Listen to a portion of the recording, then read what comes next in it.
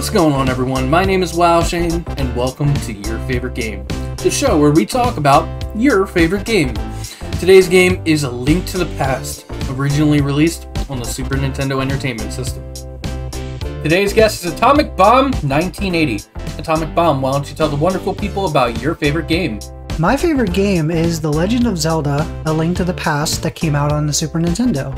It is a game I played a lot when I was a kid, and I'm actually currently wearing my A Link to the Past shirt for this interview. We're 8 episodes in, and I am super happy that we finally have a Legend of Zelda video game on the show, because people watching the video form of this podcast will see all the Zelda stuff in my background. Which is fantastic. I do come into your streams and I do contest, and I will confirm. I see that. How do you play A Link to the Past? Are you a casual player, speedrunner? Do you do randomizers? I play the game as is. I play it from start to finish. The only thing I'll do is I'll put challenges into the game to challenge myself to beat it, like with so many hearts, or I'll challenge myself to finish dungeons in various different order. I know sometimes I have to go into a dungeon to grab an item so I can progress to another dungeon, but I'll go in, get the item, and then leave, and then I'll leave all the bosses left unfinished, and then I'll just randomly roll a dice, and whatever it says beat dungeon 6, then I'm gonna go beat that boss. And then if it says beat dungeon 7, then I'll go do that. Then if it says 3, then I'll go do that. Like, I just random challenges, but I don't do randomizers or anything for any game. I love to play the game as is because of the art, the development, and the art style put into the game. They put the game together for a specific reason, and for me personally, I prefer to just play it as it was done. I'm like the exact opposite of you. I do not enjoy playing Link to the Past vanilla, but I will always play it randomized. That is my preferred way to play it. That's fair enough. I feel the game's challenging enough, even just on its own without a randomizer. The game doesn't necessarily hold your hand. Like, I see a lot of new people play that game, and I see them struggle. I see them die a lot. Even my first time playing it in a very, very long time, with my first stream, because it was the very first game I ever streamed, I died over like 50 times.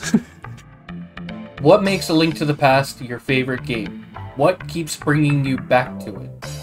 The design, the levels.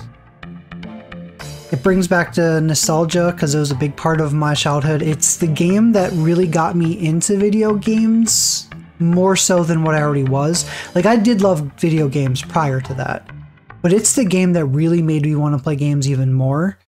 And the dungeons, I think that also what's great about Zelda: A Link to the Past is it also influences a lot of games that have come out since then. And for me, it's just, I just don't get sick of it. I can literally play through and finish the game, hit reset, and then do it again. But again, that's where I'll add in my challenges and be like, all right, well, I finished the game normally this time. Okay, my second save file, let's go ahead and say, well, I'm only going to finish the game with 5 hearts, or whatever hearts I can get. And just like do something like that.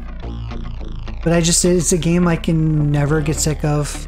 It just holds my heart, is what it does. What is something you would add to A Link to the Past? What I would add to A Link to the Past, maybe a quick menu. Like a quicker way to, rather than pause, like being able to switch through your items. I had thought about this a little bit more since you and I had talked about this game.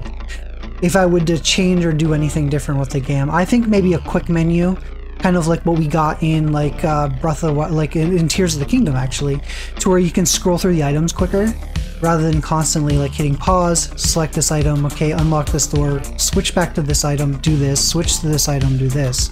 I think it would be cool to just, if I were to change it, add a quick menu to where you can swap through the items quicker. But other than that, I would change nothing about the game. Maybe add DLC. You know, many years later, add some DLC. I see some retro games get remade and brought forward with some DLC added in. Come on, Nintendo. I mean, what is A Link Between Worlds except just more of your favorite game, really?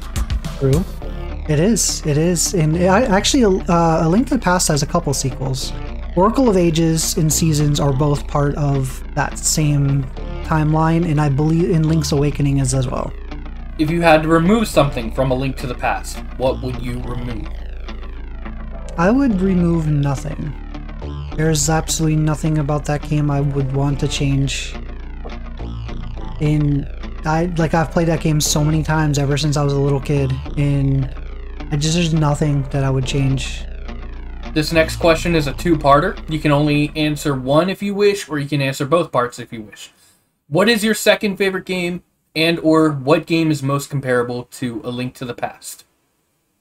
My second favorite game is kind of a tie. It's some of my favorite games. My second favorite game in the Zelda universe would be Twilight Princess. I absolutely love that game. It's a lot like A Link to the Past with the light, dark world. It's my favorite 3D Zelda. But as far as like my second game in general outside of the Zelda universe, I would choose The Witcher 3 and Assassin's Creed Odyssey, two of my biggest favorite games. And now going to the game that's most comparable to Zelda: A Link to the Past, I would say a random obscure game. I only know a handful of people that have ever heard of the game. It's a game called Alundra. It is a top-down game just like Zelda. They added jumping, which is kind of cool. You see some jumping in like Link's Awakening and things like that, so you know it was done in that type of like 2D game style. But it's a very hard game too. But it's probably the closest, and in my opinion, the best Zelda clone probably ever made. And I really would like to see that game somehow get remastered or put back onto the stores for people to get the opportunity to play it. Taking into consideration a lot of what you said, there is unfortunately a lot of stuff I disagree with you. I don't personally find A Link to the Past to be a perfect game. If I had to categorize it in a list of any kind of sort, it would probably be lower down on my favorite Zelda games. I'm not saying it's a bad game, I'm just saying there's a lot of better Zelda games. If we're talking 2D, I prefer A Link Between Worlds as my favorite 2D Zelda game. And also you mentioned Twilight Princess, that's my least favorite 3D Zelda game.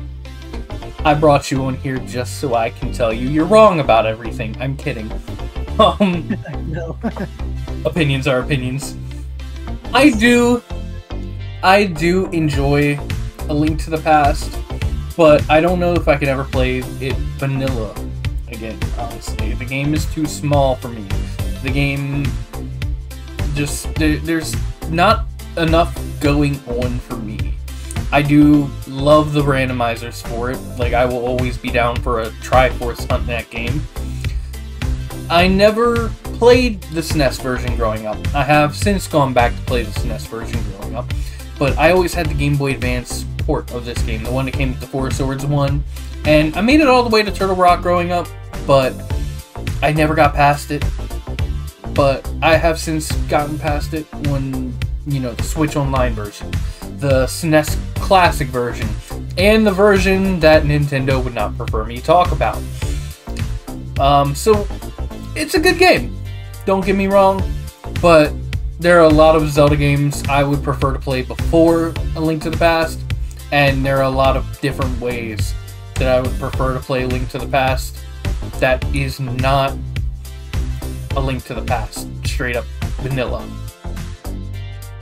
That's fair enough. One of the things I also loved, and I actually didn't mention, is another reason why I absolutely love A Link to the Past, is I also love that it actually started to flesh out a lot of the lore and a lot of the story within the Zelda universe, where the first two games didn't do that so much, to where a lot of like the story behind the gods and the Triforce started to get fleshed out a bit more in A Link to the Past, which then kicked off the rest of the series. And a lot of the lore that kind of gets reinterpreted and changed and brought into the rest of the games that we all now play since then. But Zelda: A Link to the Past was the third Zelda game ever made. It was the first Zelda, then the second Zelda, and then A Link to the Past. So for them to progress and make a game like A Link to the Past after the first good game that was solid on the NES, and then making the Zelda 2 that nobody liked. Even when I was a kid, when I was younger, nobody liked Zelda 2. And then we got A Link to the Past, which then kind of sort of, I guess, saved the franchise and just knocked it out of the park at that point. Because you think of the time frame that A Link to the Past came out, and yeah, I understand that you say that it's not like the best Zelda game, but at the time that it came out, it was probably one of the best games that have ever come out at that time frame. Oh yeah, A Link to the Past is one of the most influential games of all time. I'm not going to deny that, and it set the standard for 2D action-adventure, 2D RPGs, besides like, you know, Final Fantasy and whatever else was out at the time. It set the standard. It laid the pavement for other games to follow through.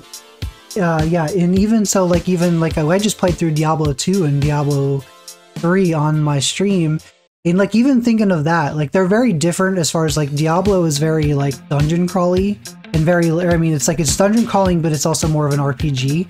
But you think of just stripping it down to like the concept of the game itself, is which you just go through dungeons and fight bosses at the end. That's exactly what Zelda did, even in the very first Zelda game. The very first Zelda game is noted from when I looked it up. This could be wrong. The info could be wrong, but listed as Zelda is the very first game to ever even have fast travel.